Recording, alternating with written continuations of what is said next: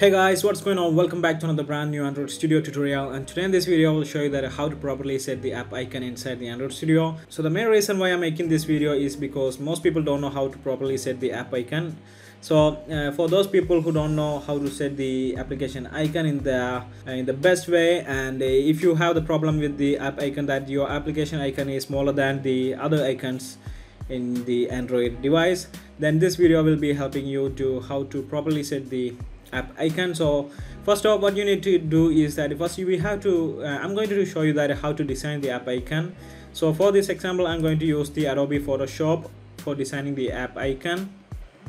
Now once you are inside the Photoshop, all you have to do is that you have to simply create a new document, and you have to set the width and height as 512, or you can also set it as 1024 or something like that. Now click on the create. Now we have the new document created, and for this example I'm going to use the background as a gradient background with color like the reddish pink and the normal pink color. I don't know what is the exact color name.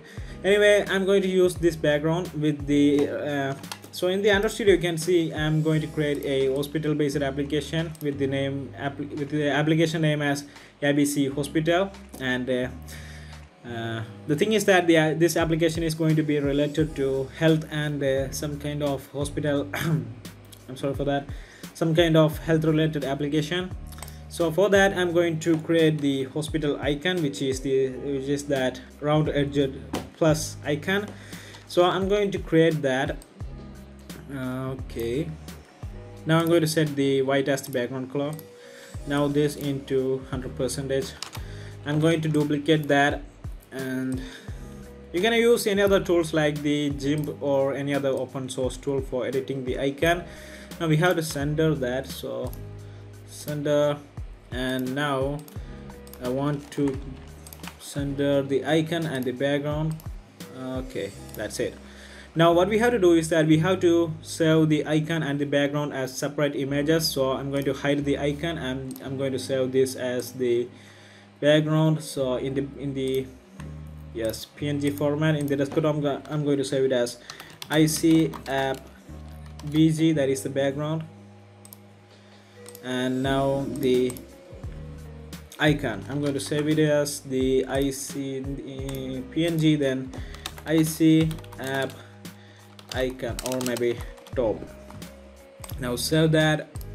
Now we can close the Photoshop. Now I'm going to my project and right click somewhere else and go to the image asset.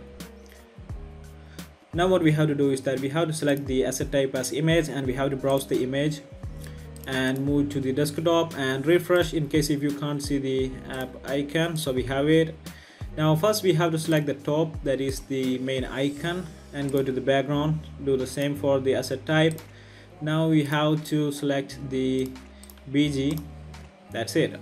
Now go back to the foreground layer, and we have to resize it according to you. In my case I want to set it as like 65 or yes 60.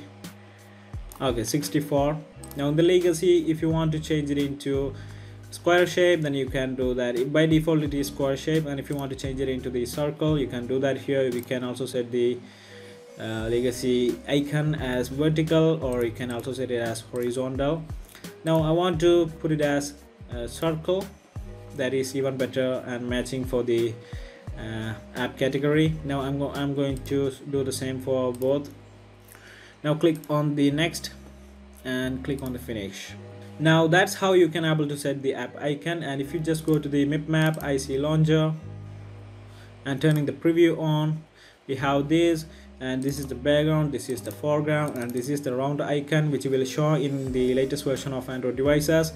So that's how you can properly set the app icon. And if you have any kind of questions, then ask in the comment section below. And now yeah, thanks for watching, and I hope to see you in my next video.